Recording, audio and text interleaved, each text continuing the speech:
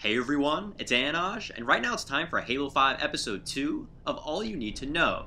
This episode is devoted to the awesome teaser trailer that was announced at the end of Microsoft's conference. If you haven't checked it out yet, I would suggest doing so before continuing to watch this breakdown. So the major thing people are confused about is not where the Chief is, what he's doing, what the giant skybird is, or anything like that. It's about the missing 5 next to the Halo logo. At the conclusion of the trailer, there is no mention that this here is Halo 5, only that it is Halo on Xbox One. I thought this could be because they haven't figured out the logo yet, or they just want people to buzz more about the mystery of what Halo it could be. That didn't stop people from calling it Halo 5, however, and this includes the official Xbox Twitter. Going off of this tweet, it would seem as though we'd have confirmation on it being Halo 5, but now that tweet has been deleted, and an article by the official Xbox magazine has cleared everything up. Basically, they haven't named the game. For all we know, it could be Halo 1. However, at the very end of the trailer in the sky, you can clearly see the number 5. This here is no accident or crazy coincidence. Moving on now to the trailer, the first thing we see is the MC shrouded in a cloak. Why would he even need a cloak if he's got such powerful armor? Well, I'm not too sure, but there are theories as to why. First, you can see his helmet is cracked, and this could be an indicator of poor suit integrity. Or he might not even have his full suit. More theories include that he is protecting himself against sand getting in his armor, or so he can conceal his identity, evidence that he has gone rogue.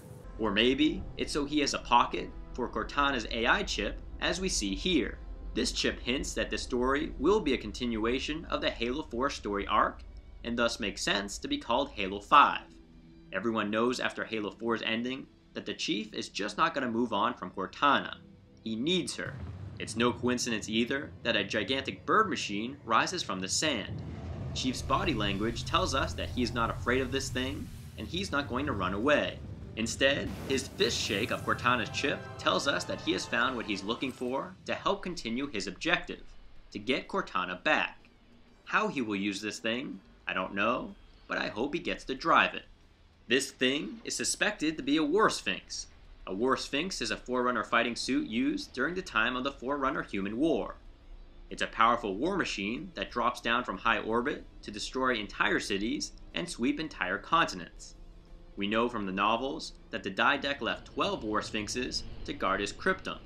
A Forerunner cryptum is a vault where Forerunners are interred in a state of never-ending sleep and contemplation. It is also believed to be the Forerunner equivalent to the UNSC Cyclops. Doesn't this thing look a little familiar? To me, this looks like a huge mismatch in favor of the Forerunners. Perhaps Halo 5 will be filled with huge war machine battles between the two. Unfortunately, teaser trailers always leave us with 0 answers and 1,000 questions. After the trailer aired, a 343 rep did tell us that Halo on Xbox One will have dedicated servers, run at 60 frames per second, and be enhanced by cloud computing. In addition, we know this game will release in 2014, probably late 2014, and be coming back to E3 next year. So I guess all that's left is to play the year-long waiting game. So that's all you need to know for right now. But before you go, leave a comment below with your thoughts on the trailer and what you hope Halo 5 will include and exclude. That's it. Thanks for watching.